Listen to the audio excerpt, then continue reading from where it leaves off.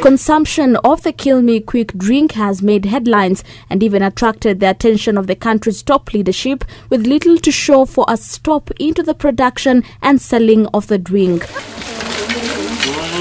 This has led to many health complications, unemployment, insecurity, and even death. It is a huge problem. We reckon that 50% of the alcohol consumed within the country is illicit, in the sense that it's sold below the radar. Those offerings do not pay taxes.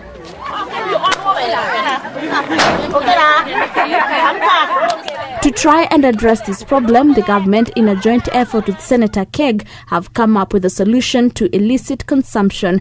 A beer that goes to as little as 15 shillings for those who cannot afford the bottled ones. There is a huge market at the bottom end.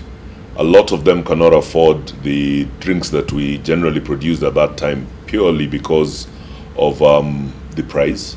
Low-income earners or those who want to save a few shillings for an affordable drink, Senator Keg, as an alternative initiative, has helped some to earn a living through sales and being able to take their children to school. This has also been a way of competing with other brands in the market.